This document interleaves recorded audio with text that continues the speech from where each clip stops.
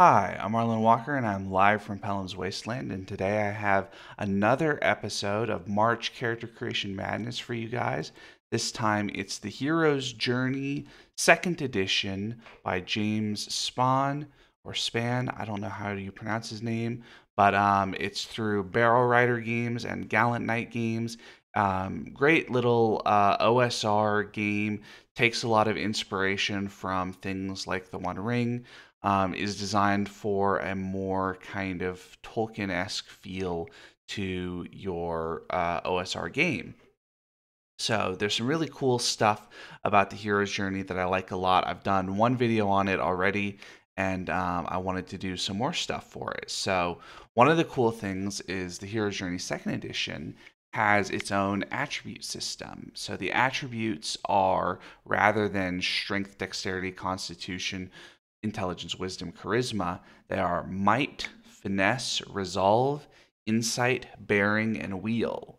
So we are going to create a hero with those attributes, and we're going to use a slightly different. It uses a universal attribute bonus. So rather than like AD&D style, where you get certain bonuses or penalties that are not universal across the board.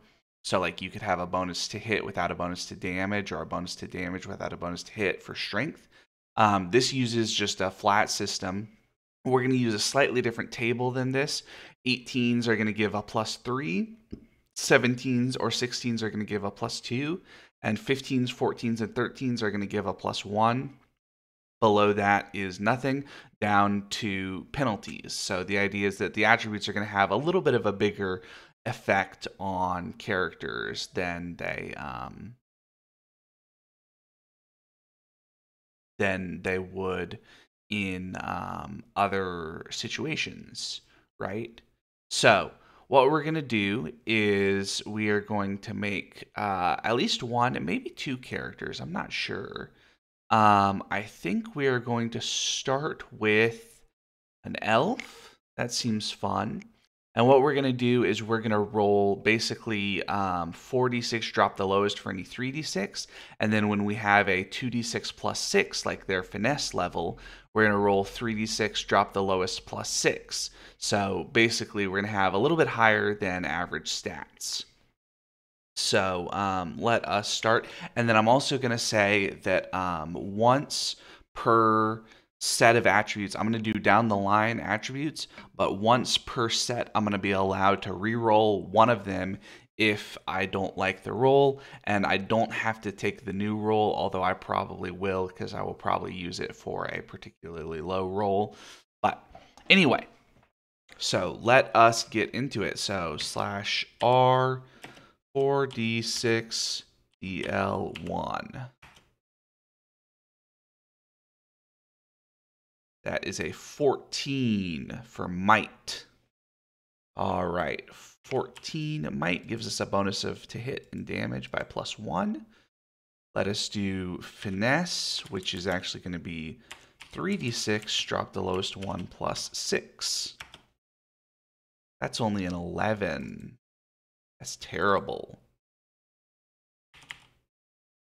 All right. Then we're going to do insight and bearing because that uses the same roll. Insight of 12 and bearing of 16. Insight of 12, bearing of 16. And then we're going to do our low stats. So resolve of 12 and wheel of 5. We do not have great stats. Our wheel of 5 is not great, but I think we need our finesse bonus to be an elf. So I'm going to reroll finesse for an 18. That's better. So our resolve of 12 gives us a 9, 10, 11, 12 is a +0. Our finesse of 18 gives us a +3 to hit and to AC, or to prevent being hit. Our insight of 12 gives us no bonuses. Our bearing of 16 gives us a bonus of 2 hirelings, +2 hirelings, and +2 reaction rolls. And our wheel of 5 gives us -2 for rolling with advantage during the session, which I think that just means that we don't get any bonus rolling with advantage. But anyway, we do not have good enough stats to be a wizard. I think we will be a swordsman. That seems good. So elf class swordsman.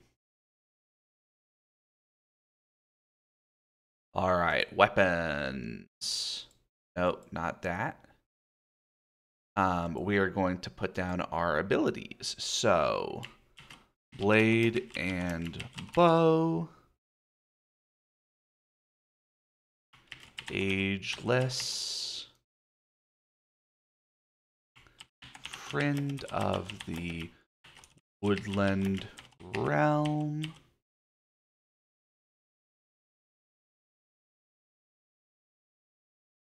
Elvish senses. Star sight.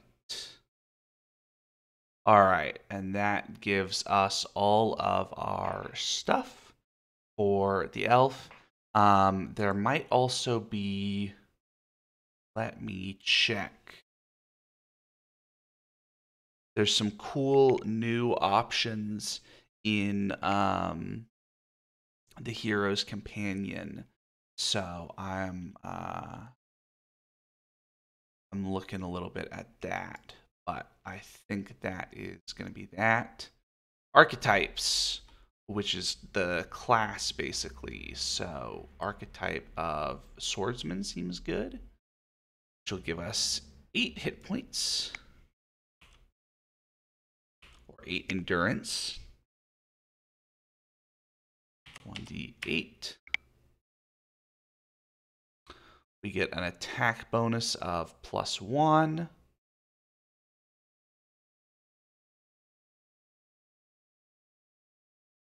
A saving throw of 15, a defense of +3.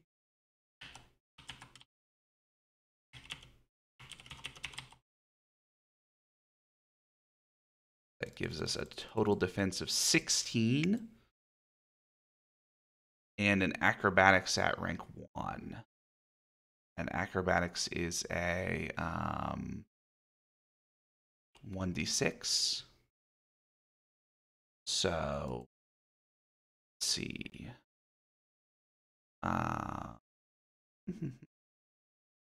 What's acrobatics?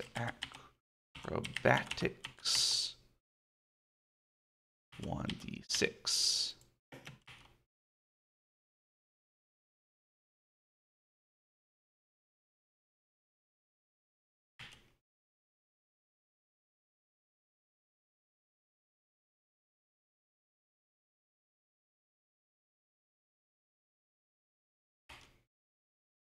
Yeah. Acrobatics 1. Defense bonus. Lightning reflexes, master swordsman.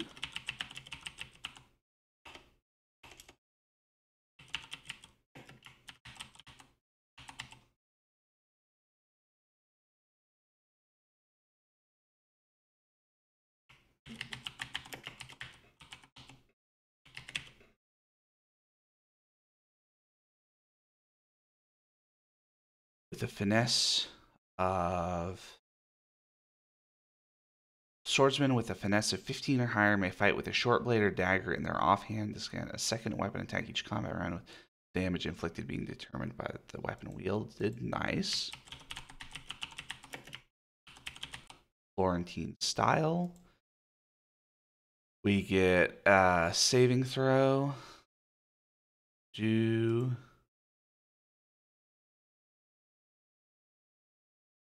hero. Avoid trap advantage.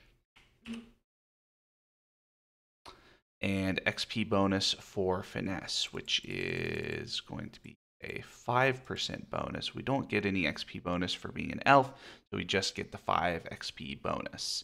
And we need might 6, finesse 8. We definitely have that. Yeah, so let us add some equipment. Weapons and armor. Long blade.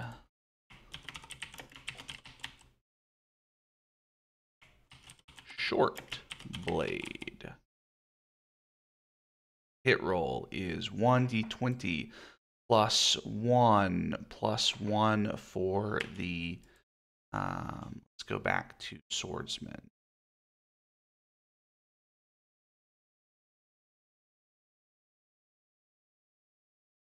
Defense bonus, master swordsman, attack and damage. So that's going to be 1d20 +4.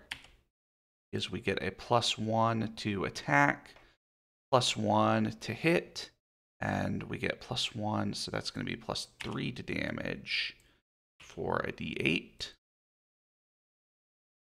+4 and +3. So pretty deadly indeed for the long blade and the short blade, since we can wield both of them as a swordsman.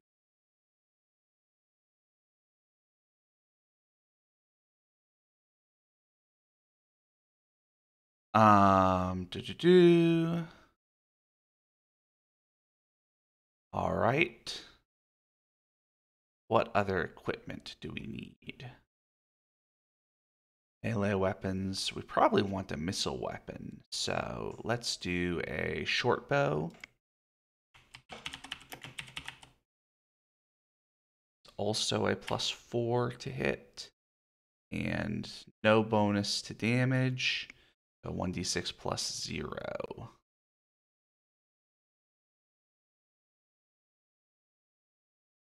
Then what else? We need some armor. We can take a brigandine, which is a 2 reduction value.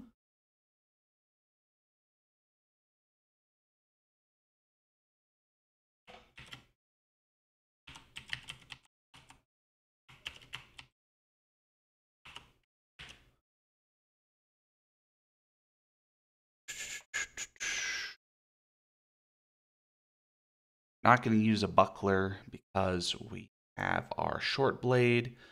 Is that everything? Oh, we need to roll our background skill, our profession. For an elf, it's /R1 D100. 77 for an elf, unskilled. Let's reroll that just to see. 30 for an elf is a groom. That's cool.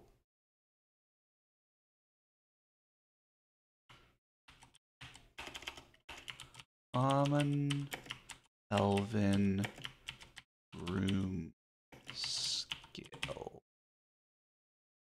Age, ageless. Gender, female. Height, tall. Weight, thin. Fins. Alignment, good. All right. I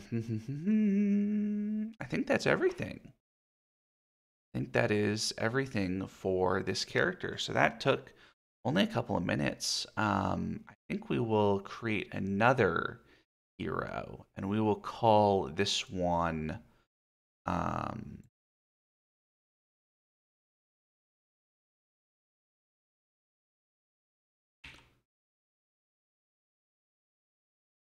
Livintha. One hero. Let's make another hero just because I really like the Hero's Journey 2nd edition. It's a lot of fun to roll up stuff. So let us go back here, and we are going to play a. Let's do one of the companion archetypes. Let's do like Scion maybe. Scion is really cool. Scion is a special human variant for basically characters, like Dunedain or something like that. So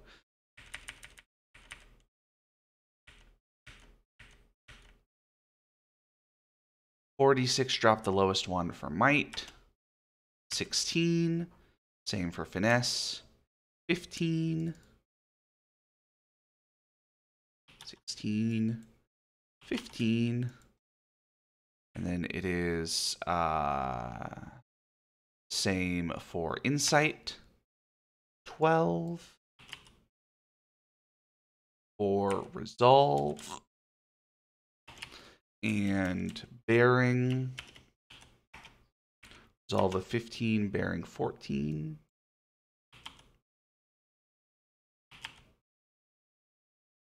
Wheel 7.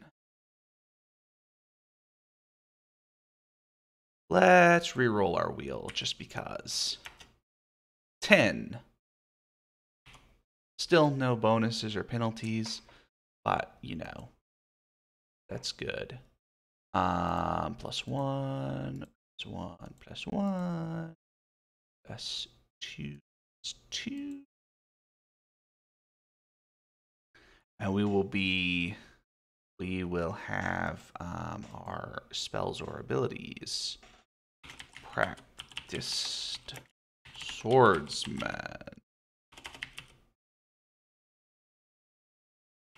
Legacy of hidden lore.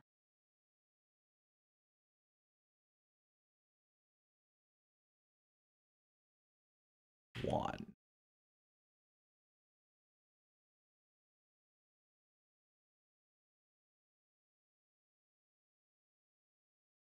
Ancient majesty revealed. Healing hands of old.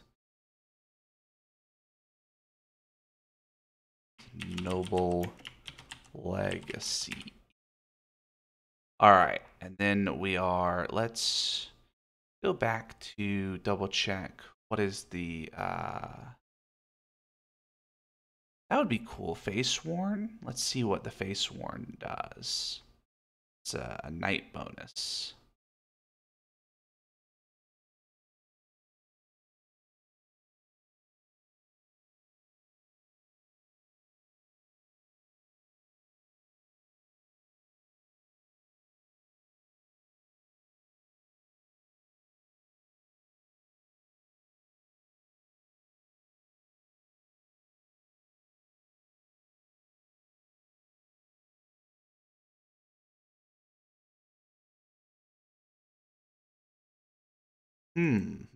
Let's use the regular night stuff for this character. Night. Might 8, resolve 8, bearing 8. We have all of those. So we get 8 endurance.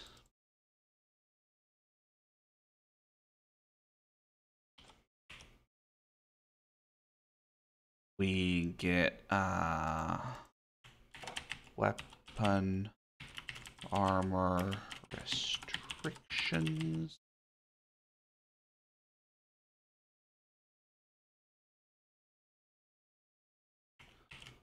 Hospitality. Oath of fealty.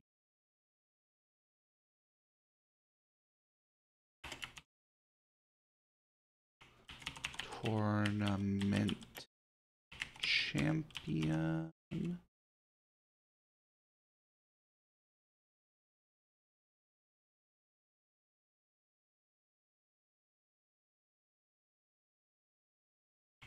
Despair.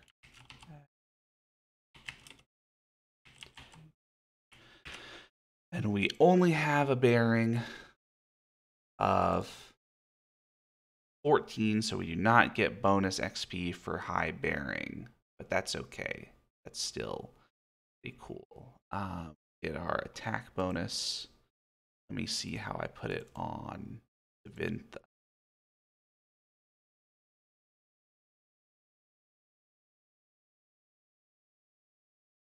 So, long blade plus 5, 8 plus 2. I don't think we get any bonus for damage. Lance, mace,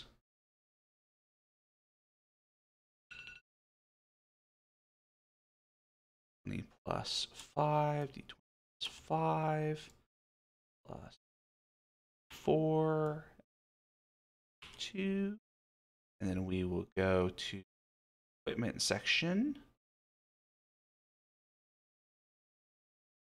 Look at what does a lance do? 1d10.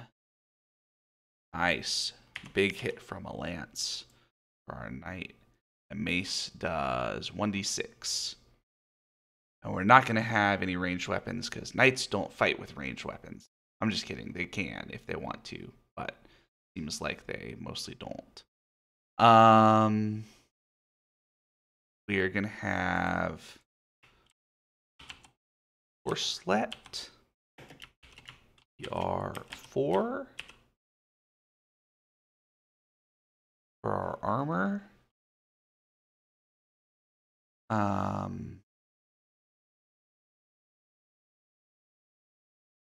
Gonna have a small shield plus 4 defense. All right, so that gives us small shield, or that gives us a 15 AC or 15 defense. Probably could get a large shield if we wanted, although it would make our attacks be at disadvantage. So I think we'll leave it with a small shield. Race, Scion, human. Age, gender, male. Height, tall. Weight, heavy. Class, knight. Attribute, bearing. Alignment, good. All characters are assumed to be pretty good in First Journey, 2nd edition. Oh, and we need to roll our backup, our profession that we had before being a adventurer. So /R1D100. 23 for a human. Fisherman. Common. Fisherman. Skill. All right, anything else that we need? We have our armor. So this is one of, there are a number of really cool things. And do we have, I think we start with a horse because we are a knight. That would make sense to me.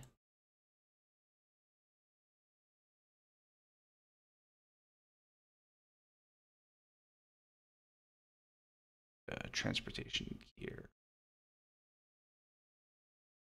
Or horse medium.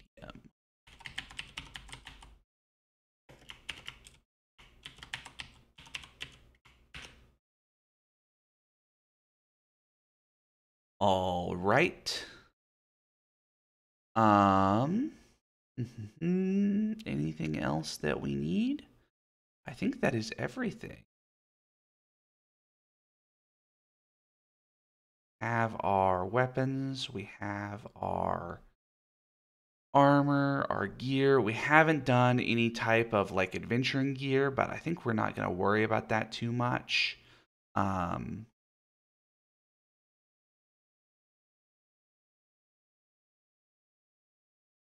So let's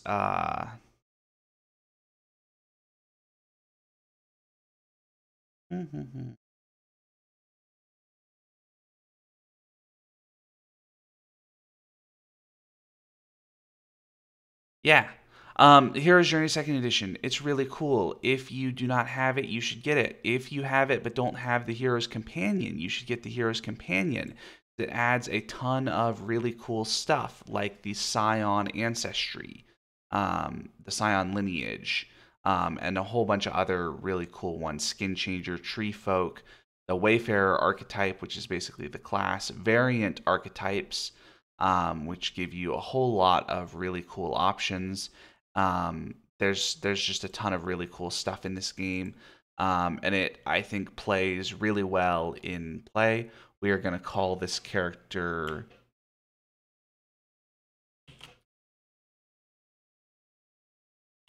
Mir de Thor, the human scion. All right. That is going to be it for this episode. Like I said, Hero's Journey Second Edition. It's so good. You should go ahead and get it if you don't have it. There is no actual Roll20 sheet for this. This is all my edits, which is why it looks like this here, because I do not know how to do all the stuff that people who are really good with Roll20 know how to do. But yeah, I know a little bit, so I can make it say Might, Finesse, Resolve. So anyway, Hero's Journey Second Edition. It's great. Go get it. Otherwise, I hope you are enjoying March Character Creation Madness. Not Fantasy Character Creation Madness, because we haven't done all fantasy games. But March Character Creation Madness has been a super fun project so far. I'm having a blast with it, and I hope you are too.